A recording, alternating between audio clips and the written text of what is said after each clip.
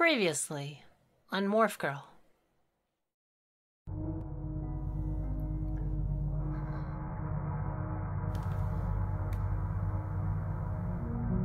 That's not a normal.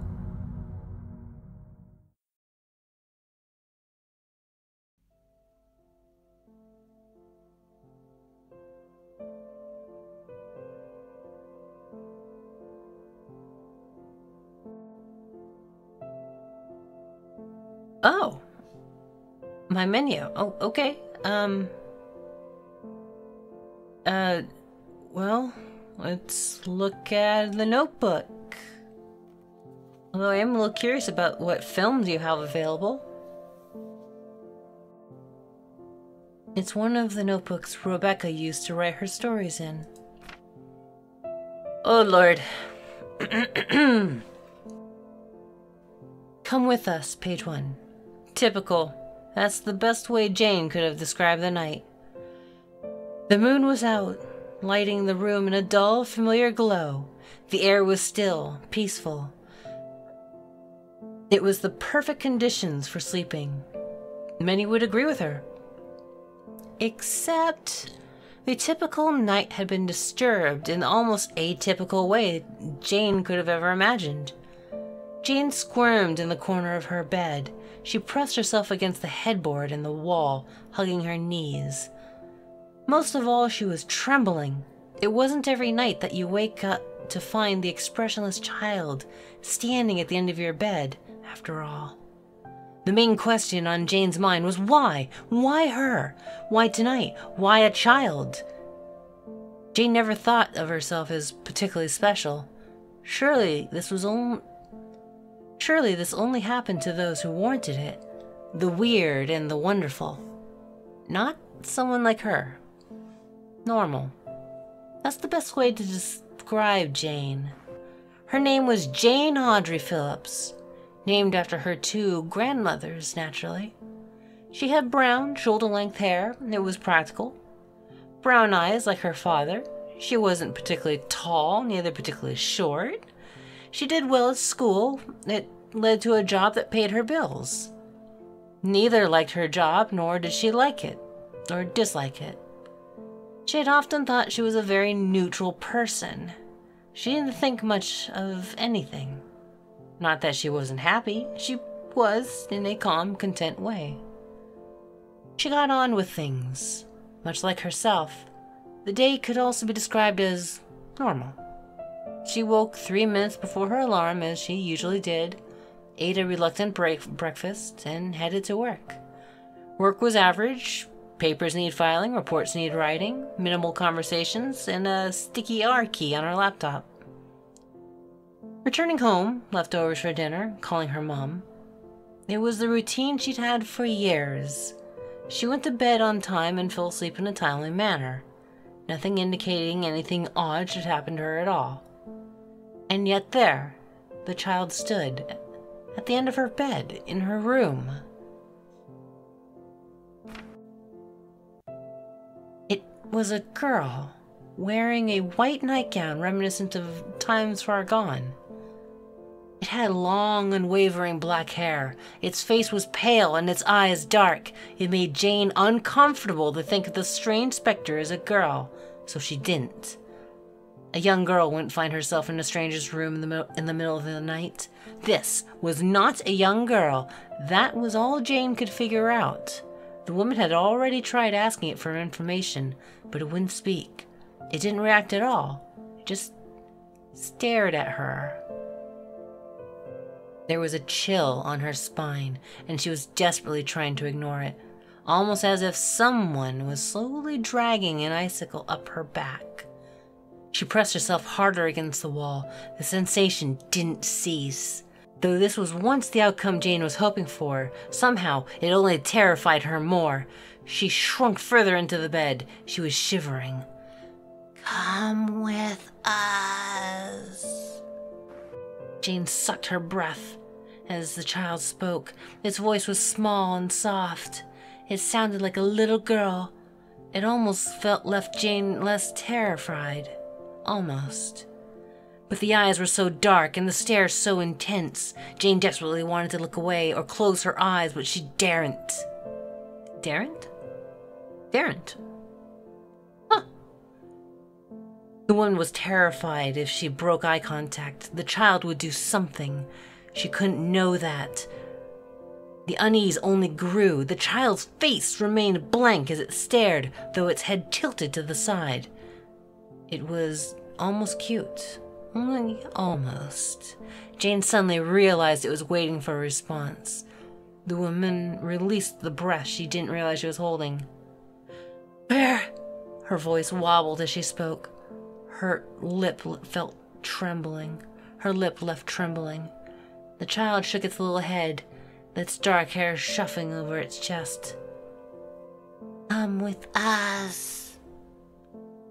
That's how little girls sound. That's a spooky, scary story.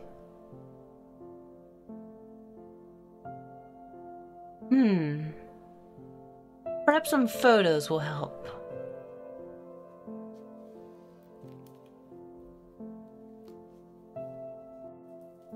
Blank pages. Photos of me and Rebecca on the day that we moved in. We probably shouldn't have moved into a house with such an expensive rent, but Rebecca wouldn't stop talking about kids. Though Rebecca was set on living in the city, she also thought we'd need extra space. It is nice. I think we would have been good parents.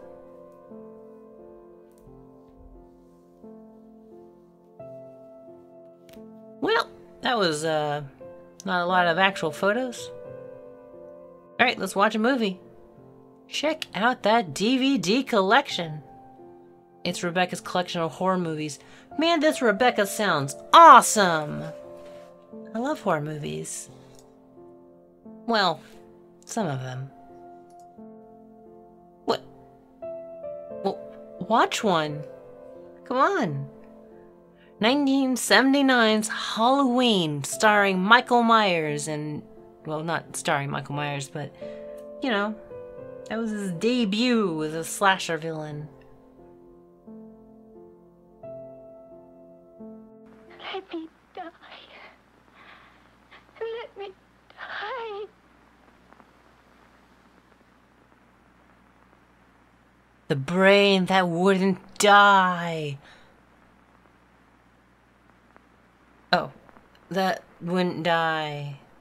Good. I used to like this one. The film is about a mad scientist who manages to keep a woman's severed head alive for several days. Oh, God. The woman begs for him to let her die. That sounds disturbing. Why have I never seen it? Unsurprisingly, I no longer care for it. Yeah, I can see that. Can we watch it, though?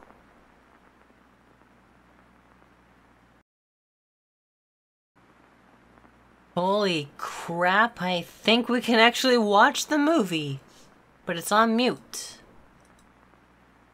Thought maybe it was going to be like The Darkness, where you could actually watch the entire movie of To Kill a Mockingbird while sitting on your duff next to your girlfriend. That's good stuff. And it looks like it would probably be open, not open source, public domain. That's what I'm thinking. Well, time to get home, or to work. I do not give myself that much time in the morning. I'm impressed. I'm usually like, oh crap, get out the door, get out the door! Run!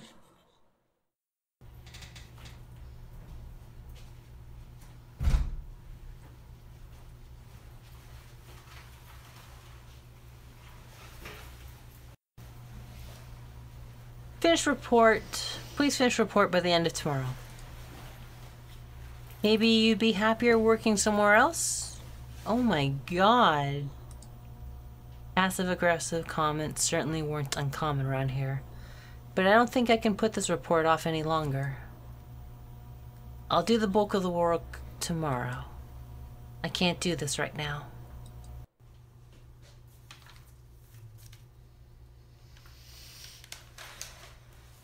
Yeah, maybe you'd be better working somewhere else. Maybe grief counseling? That's not normal. I used to take comfort in working here after Rebecca's death. I could pretend that she was at home waiting for me, just like before. A small part of me really believed that she would be.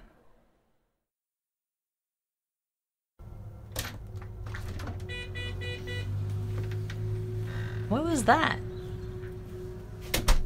You have an alarm?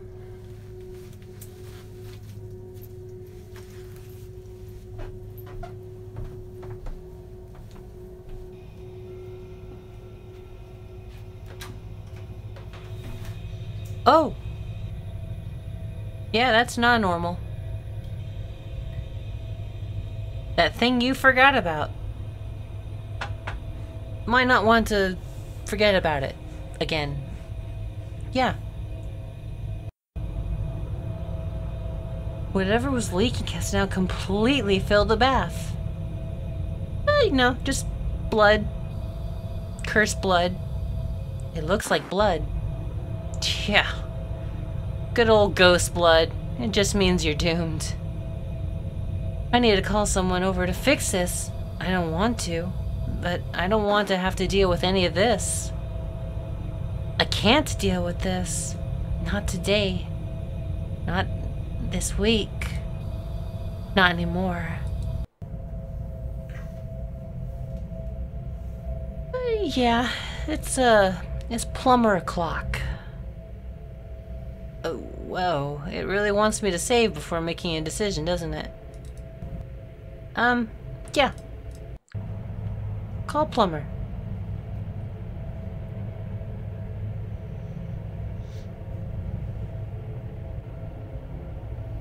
I tell them about the bath, how it looks as though it's filled with blood.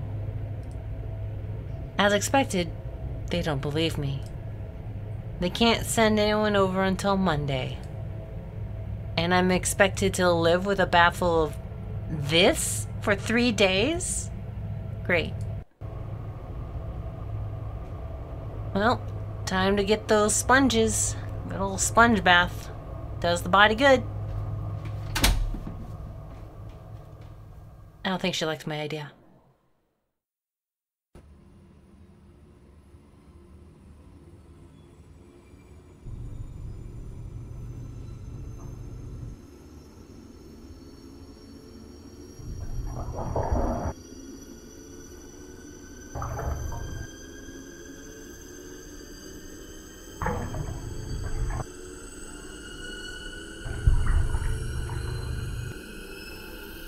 Oh, goodness.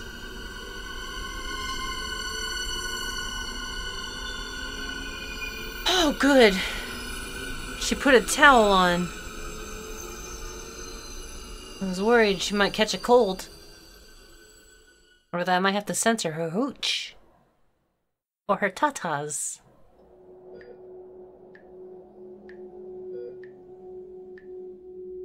Rebecca always insisted on living in the city. That's expensive. Yeah, I kinda insist on living in the city too. We could only afford a small house. It's overpriced, ugly, and the landlord is a bitch. Jeez. Were we to live anywhere else, this place would be a fraction of the rent we pay for it. I can get us somewhere bigger. Maybe then we could afford what Rebecca needs for recovery. I want to move.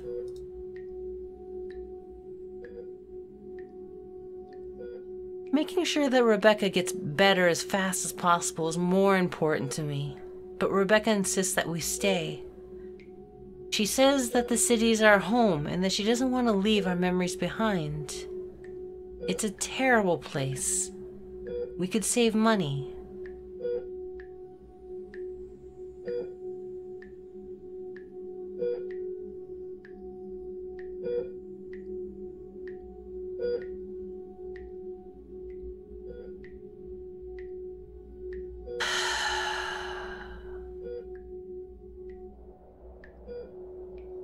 she probably doesn't have the energy to even resist.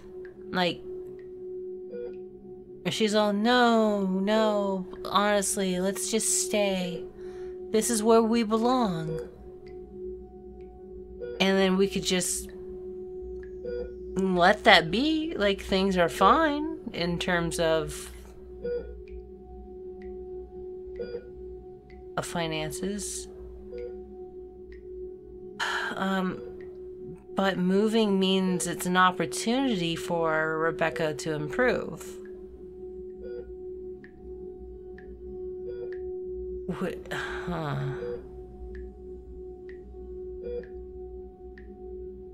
She wouldn't put up a fight.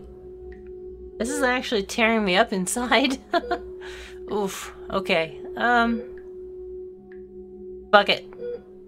We're moving, Rebecca. Pack your shit. Or I'll pack it for you. You just rest. I tell Rebecca it isn't her decision to make. I'm the one working to pay our rent. She chose this house. It's my turn.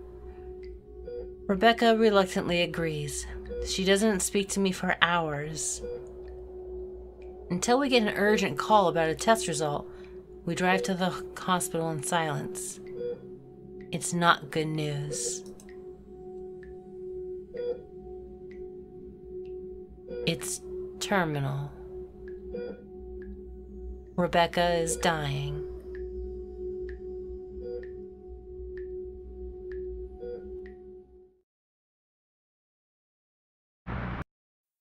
Oh. She's here.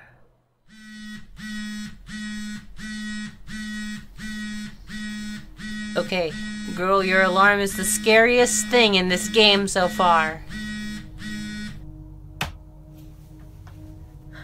Oh, did you sleep in?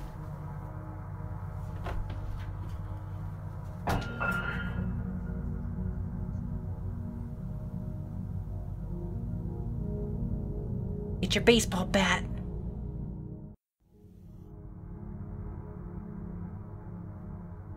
I think I heard something break in the kitchen.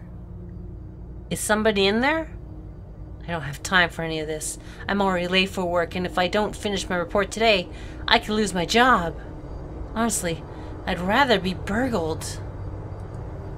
Should I go in? Check it out.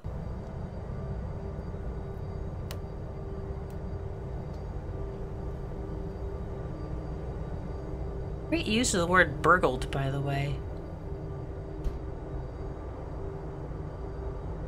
There's nothing here. I was sure I heard something break in here, but nothing seems to be out of place. Huh. Maybe it was nothing? Alright, well. Back to work, I suppose.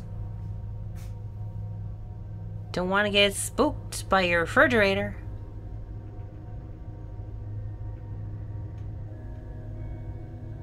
Ilana, I love you. Me and Rebecca used to write notes like this for each other. That's right, I called you Jennifer, but it's Ilana.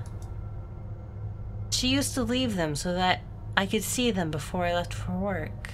Aw, my girl does this too. It's wonderful. I've got one right here. It's on paper that looks like a little kitty cat. One says Halloween, and she even dated it. And the other one says, I love you, baby. Chew. Oh, spooky. Speaking of, hold on. She used to leave them so that I would see them before I left for work. Is this some kind of joke? This isn't funny. Only someone who knows enough about me and Rebecca would do something so personal. Even the handwriting looks like Rebecca's. I'm so late for work.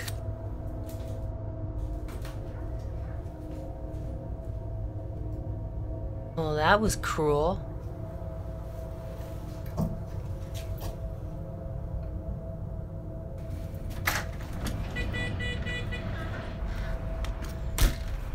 Time to make tracks, girl. You got reports to write.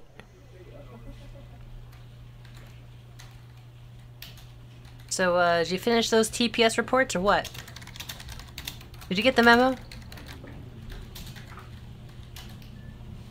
Just gonna use every Office Space meme I remember.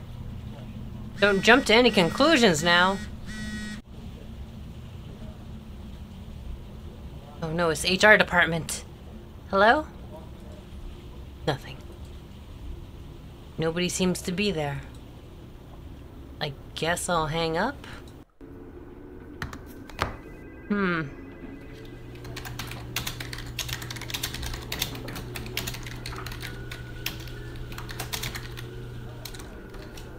to see it working.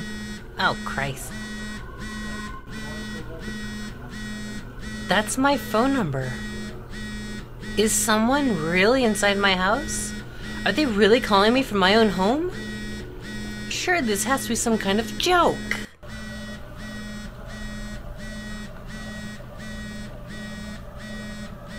Answer it. The call's coming from inside the house. Oh, great. I shouldn't answer it. They've broken into my home. I still really need to finish this report by the end of the day. But then maybe I should answer it? I have no idea who this person is or why they might be calling. Who knows who it could be? Who knows who it could be? Answer.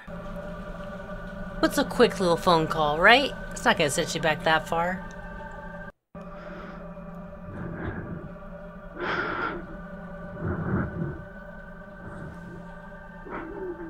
Would you mind pulling the receiver away from, or the mouthpiece away from your mouth? Because you are gargling that phone right now. Heavy breathing. Strained, raspy, and painful breathing from what sounds like a woman. It's absolutely horrifying.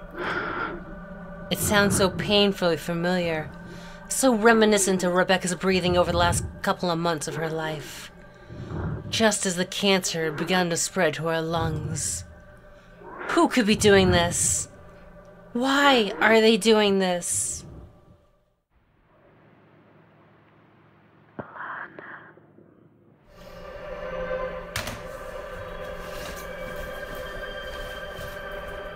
Get home, girl. She still wearing that towel? Good girl. Stay calm. Whoever's doing this is likely responsible for everything that's happened. This is just some terrible joke. Now just call the police, change the locks, and forget that any of this ever happened. Everything will be fine. Normal. That normal story is based on you, wasn't it? Go on, kick that door down. Eyes up, lady. You know someone's been in your home. That's a spooky.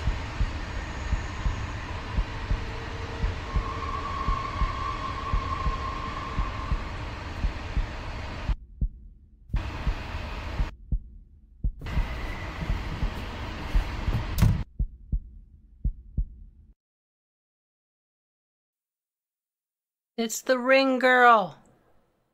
The figure that stands in the kitchen.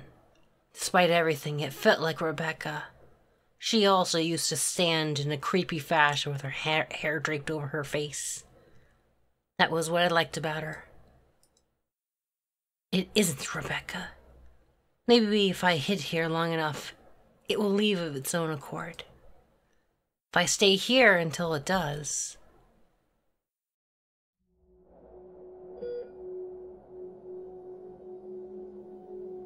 Rebecca has been hospital-ridden for a week now. She's on life support.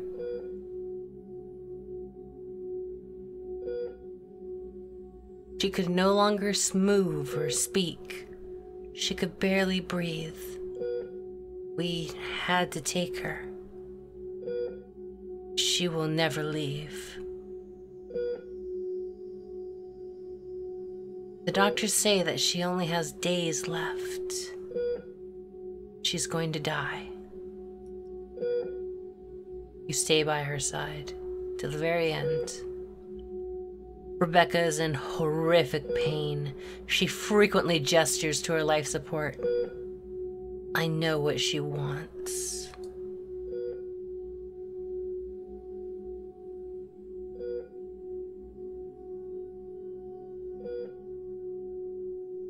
Oh.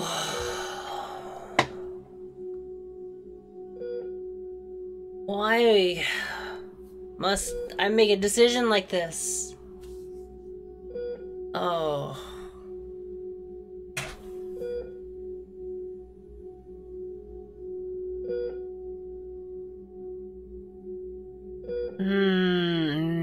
I don't like this decision. Too personal to me. I've had to make this kind of choice.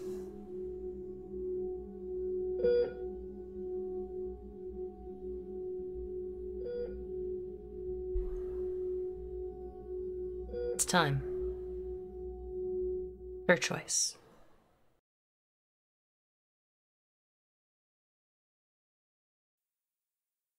I pull Rebecca's life support. Rebecca flatlines less than a minute later. It's what she wanted, but it isn't what I wanted. If I were to refuse, she would only spend her remaining days in agony, waiting to die. But there was so much I wanted to say, so much I should have said to her. Her friends, her family, they never even got to say goodbye. I took that from them. I panicked, and now she's gone. You killed her.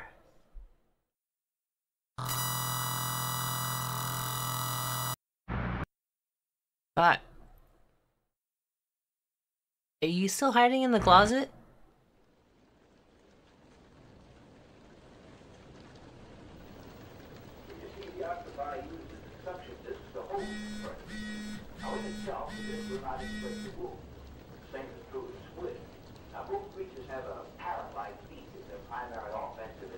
Did you lock the door? Oh, this is where we started.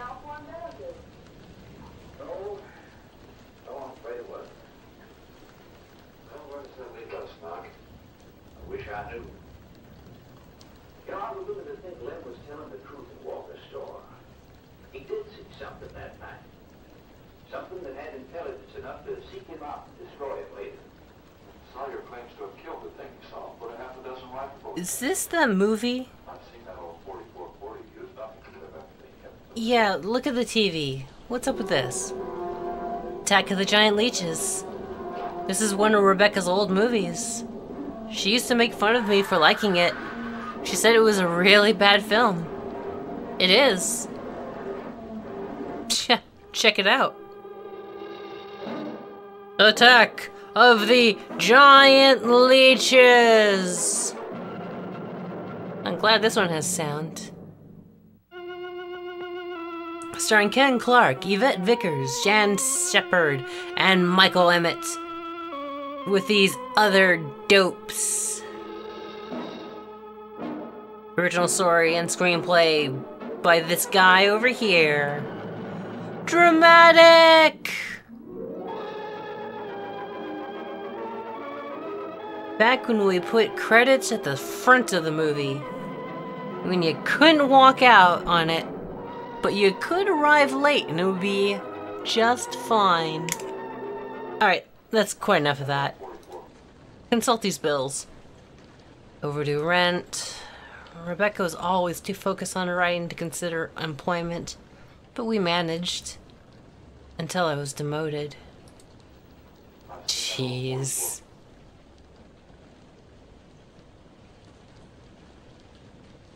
Good thing everything you need is in your bedroom. Photos, television, bills. I guess you have a bathroom? It's a photograph of me and Rebecca at a party just a few days after we met. I was a loner at university. I spent a lot of nights at the student bar alone, hoping I wouldn't be. One night it wasn't. I met Rebecca. You met Rebecca at a bar? Classy lady. She very quickly introduced me to her circle of friends and invited me to a party later that week. We kissed for the first time that night. Aw. And then we moved into each other. With each other. Wow, that's a Freudian slip if ever there was one. Look at the table.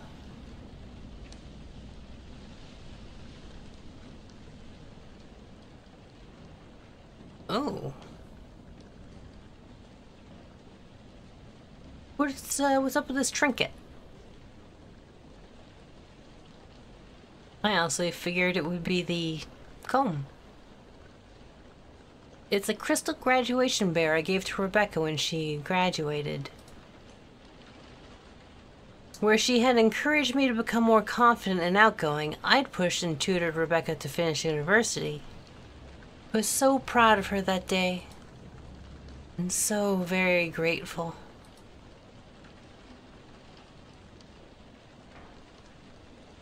Oh, you mentored her, in a way. Let's check out this diary. That date's relevant.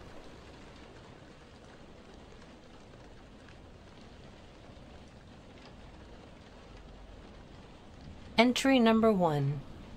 She said no. My dreams might as well just stay in my sleep. Who gives a shit? Clearly not me. I'll just stay in the hospital and be miserable for the rest of my short fucking life. Ooh. Ooh. Yeah.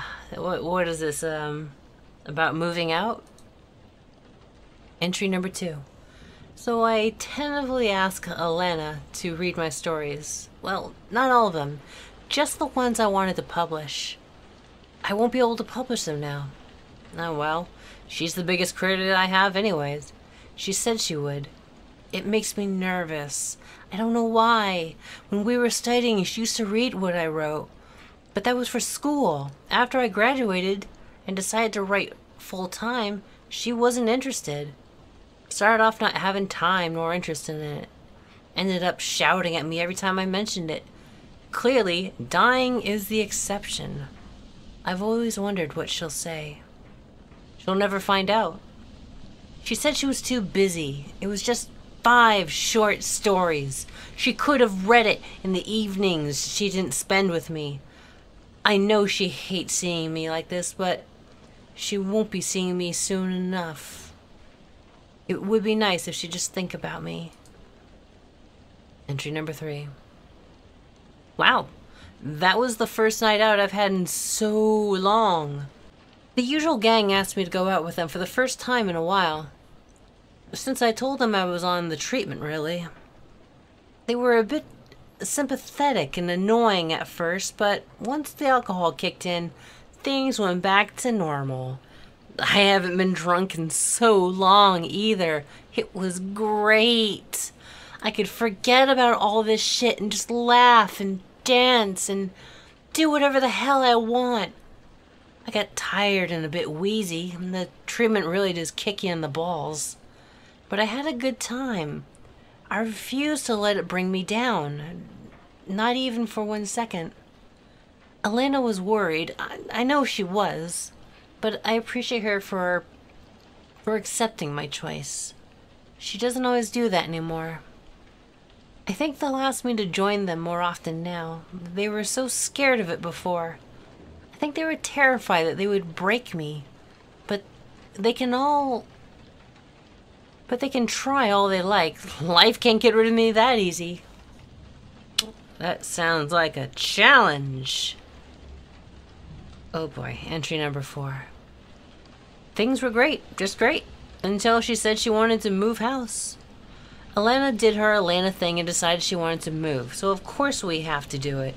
She hated her home from the beginning. She wanted to live in the country, somewhere in the middle of nowhere, somewhere boring, just so that we could have a better place with our budget. I don't care about living in a fancy house. Fancy houses don't make good homes. Back then she knew how to compromise, so we got this place on the outskirts of the city. I had a vision for it the moment we stepped in. The landlord is a bitch, but she's just a stepping stone. We'd be out of there as soon as Alana got a promotion, or I could publish my book. It wouldn't be a hassle when we moved because we already live in the city of our dreams. We're already part of the community and know our way around. We just get to live in a slightly fancier place. Alright, fancy houses can be homes if you earn them, I'll admit. But living in a shitty place neither of us wants just so we can have a fancy shit is cheating. I hate it. I don't want to live in the middle of nowhere so I can have a hospital bed in the living room and just a stupid accessible old person bathroom. That would mean I won't be able to get away from everything even when I go home. But Alana wants to get her way with my life once again. So I'll just live in the middle of nowhere in a shitty unfamiliar house that looks like a hospital. It's all in my best interest, of course. So, after all that, shitty day, big argument, stony silence, long as a fuck car drive, all to be told I'm dying. Alana won't even look at me.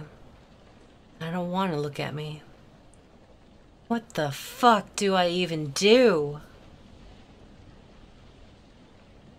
You murdered me. Whoa, whoa, whoa, whoa, whoa, whoa, whoa. What? Whoa. You just... That was casual. Just, yeah, okay. I'll just put that down. It's fine.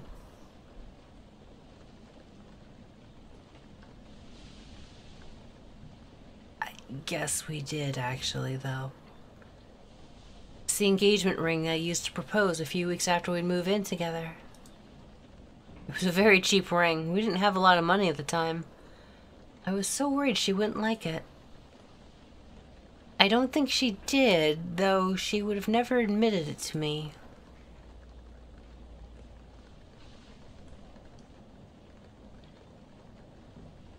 What's this rose?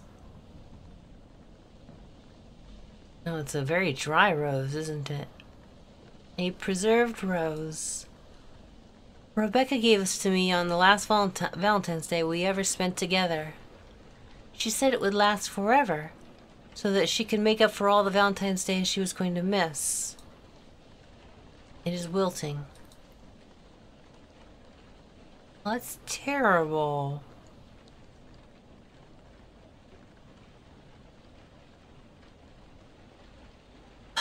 Well,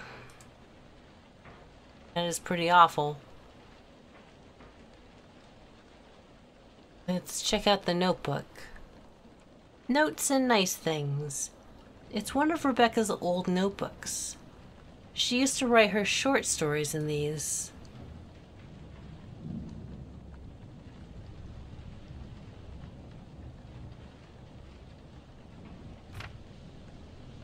Oh goodness, it continues. Come with us, page 5. Afraid, it was the only emotion Jane could put into words. The child never left. She stayed by Jane's side until the terrified woman left for work. Acting normal seemed quite the task for her. Jane returned home, wishing the child would be gone. Alas, she was sat quiet as ever in the kitchen table, turning her head to Jane as she entered the room. Jane spent the day trying to ask the child questions about her name. I have the hiccups. Where she came from, who she was. The woman was met with silence each time. She gave up, continued as normal. If she ignored her, she might go away. But wherever Jane went, the child followed. Wherever Jane sat, the child sat against her. Ignorance wasn't an option. When night fell, the child followed her closely through her routine. Silent and expressionless, the child hesitated. As Jane hesitantly climbed the bed, the child stood where she had done the night before and pointed, knitting her brow once again. Carefully, Jane offered the other side of her bed to her. The child did as she wanted and lay next to the trembling woman. Jane pressed her back against the wall as the child stared at her from the pillow beside her own. They stared at each other for a while before the child sighed that soft little sigh again and closed her eyes. Jane didn't dare move her gaze for what felt like hours. Though the child didn't move, her eyes remained closed, and she was softly breathing. Jane knew the child didn't eat, nor did it use the bathroom. There was very little reason to believe the child needed to sleep. Paranoid, the woman remained obstinately awake. Jane opened her eyes quickly, breathing rapidly as she realized she had fallen asleep. The child's eyes were open, though her position had not moved. It scared Jane to wake to those dark eyes staring at her once again. The room was still dark. Jane desperately tried to regulate her breathing. As her eyes swept the room, she let out a small shriek. Jane scrambled to sit up in her bed, pressing her back hard against the wall. There was a second child stood at the front of her bed, staring at her with the exact same dark eyes. This child appeared to be a boy. The hair was shorter, but just as dark and flat. It partially obscured his eyes. The child was also wearing a nightgown. They appeared to be a matching set, though they didn't acknowledge each other. Only her. Jane very briefly tore her eyes away from the second child to look at the first. She was sitting now too, but her gaze was fixed on Jane. "Come with us," they spoke in unison. The woman sucked in a breath and fought the urge to cry. She shook her head a little in response. Jane then felt the first child sit closer, her hair brushing against her arm. Jane looked down. The girl was staring right at her, leaning her head against the shoulder once again. "Come with us," and she spoke, her voice soft. Somehow it calmed her. She felt herself able to breathe again. "Where?" she asked the girl. The child simply sighed and looked ahead, resting on her shoulder. Jane moved her gaze to the boy. He was staring at her. "Where?" she asked again. In response, he moved to where the girl had stood the night before. Jane blinked at him and looked down to the bed. "You want to get in the bed too?" she asked fearfully. He did so, leaning against the girl, looking ahead as he did. All Jane could do was focus on taking breaths, in and out. They sat like that until morning.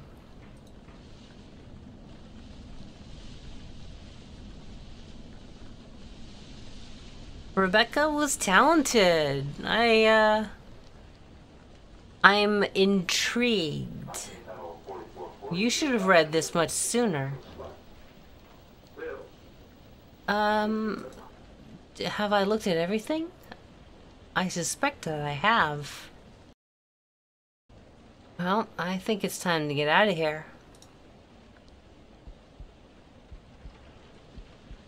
She's still out there. She liked the child in her stories.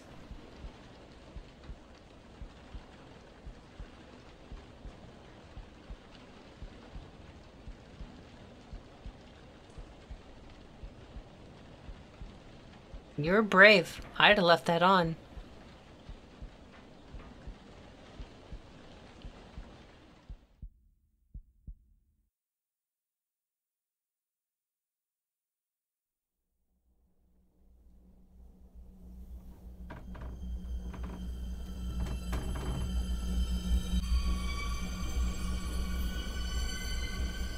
It's waiting for me.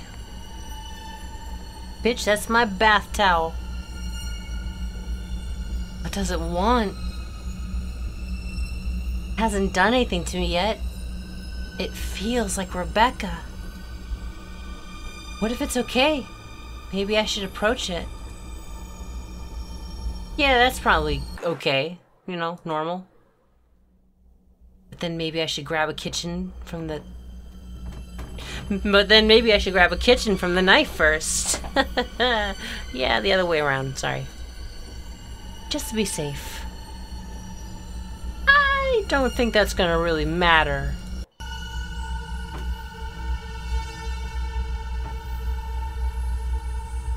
Just go say hi. Maybe have a seat, pour a glass of wine, cup of instant coffee. Gross.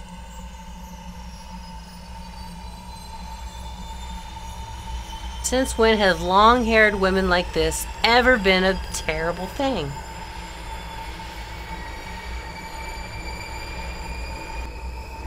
Oh. Okay.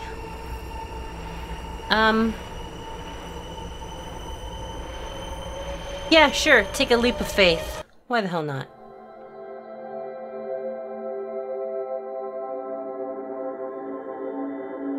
I accept your offer, Rebecca.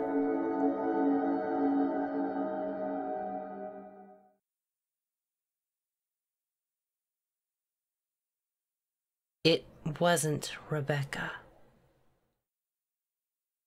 Aside from some inconsistencies in both memory and personality, its actions were almost identical to hers. That was real enough for me.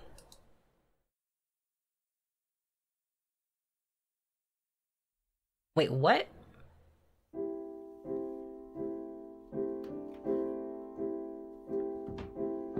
Wait, what?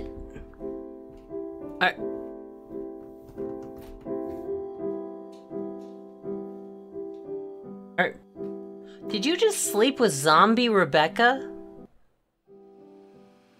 I moved to an affordable country home, just like I wanted.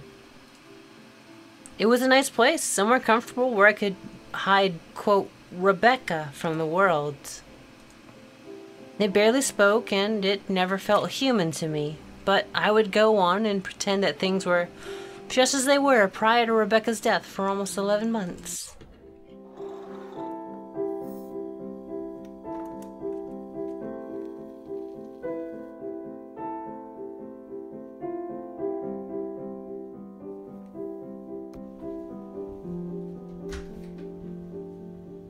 She's gonna eat your soul one day. Oh yeah, you're super soul eaten. My life didn't really change after Rebecca came back. I got another office job. At first, it was refreshing to be around coworkers that didn't resent me, but my life was too secretive to ever make friends. It may have been the same old routine, but now it wasn't alone.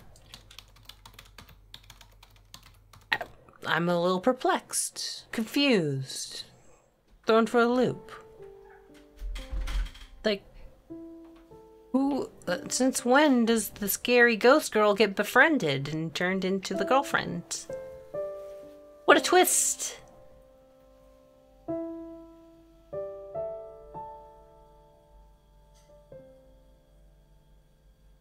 Does she also have front hair in front of her? Is she just like that all the way around? I often felt guilty, but never guilty enough to return to my grief.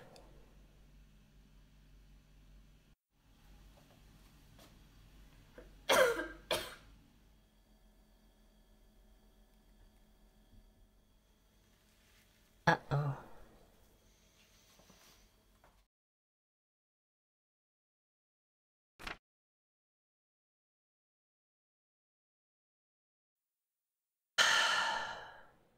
Abnormal. Perhaps this was. Jane realized people could probably see her. They were in the open field and Jane realized people could probably see her. They were in the open field that was at the back of her house. They walked in a line, children in front, herself following, holding out her raw hands. They led her through the field. She didn't know how long they had been walking for. Whenever she faltered or hesitated without looking, they knew. Come with us, they would encourage her, so she continued. Until they came to the lake. She stopped in her tracks. No, I can't. They all stood in a line and turned to her. They faced her with blank expressions. They didn't speak as she had expected them to. They waited. Jane's gaze darted between them and her burned hands. The pain was making her restless. She shifted her weight from leg to leg, rocking from side to side. They waited. I can't come with you, she spoke quickly. They walked towards her. Jane felt her heart quicken. The little boy took her hand, as did the girl. The other boy took hold of her dress. They looked at her. The touch of their icy hands felt good against her burning skin. The three of them blinked at her expectantly, though she didn't speak, though they didn't speak.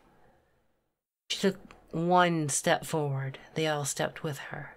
She inhaled and took another step. Slowly, they made their way towards the edge of the water. In there, she spoke softly. Jane could feel herself shaking again. "Come with us," they responded, stepping ahead of her into the water. Jane trailed her fingers along the surface of the water just as the children disappeared from view. She smiled. She followed. It was shallow at first. She stepped down a little deeper. The water was soft and soothing on her burning skin. It was cool, but not uncomfortable. It felt nice. Jane found herself welcoming it. Atypical. Finding yourself following three identical-looking expressionless children who showed up in the middle of the night into a lake was odd, by anyone's standards, especially Jane's. She expected no one would believe her, not that anyone would know. Jane had lived her life by the book, following all of the rules. Such abnormality happening in the most normal person she knew, herself. Jane trailed her fingers along the surface of the water just as the children disappeared from view. She smiled. So Jane's super dead. If you're not Rebecca, you Jane? I died 11 months later. Oh, an anniversary death. Whatever it was, our relationship was symbiotic, imitating loved ones to feed off of the willing host to survive. As it turns out, there's only so long a person can last in such a relationship.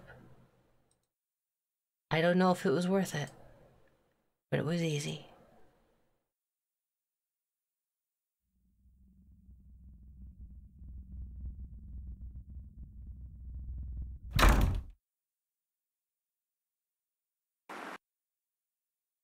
Well, shit. This is but one of 6 ends to Elena's story.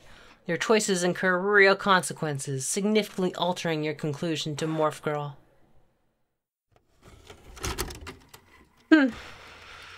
Cool. So that was Morph Girl. Kind of a short little thing. I picked it up from Steam for a couple of bucks while it was on sale. Do I recommend it? Why the hell not? I think they, the people who made this game, the actress that played Alana, did a pretty good job. They knew not to introduce any voice acting, which seems to be the death knell of FMV, and just kept it to text, so your inner dialogue would play with it. Perfect, honestly. I think they did a great job, and there's plenty of options. Oh, what's this? Oh, okay. That is the get fucked button on account of I don't get to use it. Oh, cool. Public domain movies. Sweet. Yeah, if you like what you saw here, give it a shot. I'm willing to bet you can very well sit and watch these public domain movies as well. Although I wonder if you can only see a certain amount. Keep file size down, you know? And that was Morph Girl. Pretty decent, I'd say. For a couple of bucks, go for it. I want to thank you very much for watching, and until next time, take care.